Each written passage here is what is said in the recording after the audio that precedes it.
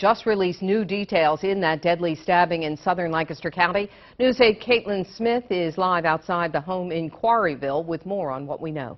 Police say a mother and her teenage daughter are dead, and another teenage daughter is in the hospital in critical but stable condition. Police say they got the call here to 877 Spring Valley Road in East Drumore Township around 2:20 this morning for a female that was hurt. They say when they arrived, they found that girl, a 15-year-old, who was still hurt, but in the basement they found a 16-year-old girl and her 44-year-old mother, both dead. Police say they do believe that the suspect in this case is known to the victims. The person who stabbed them, police say, is known to the victims, and that no one in the area is in any danger. But we did see police dogs searching the wooded area right next to the home here.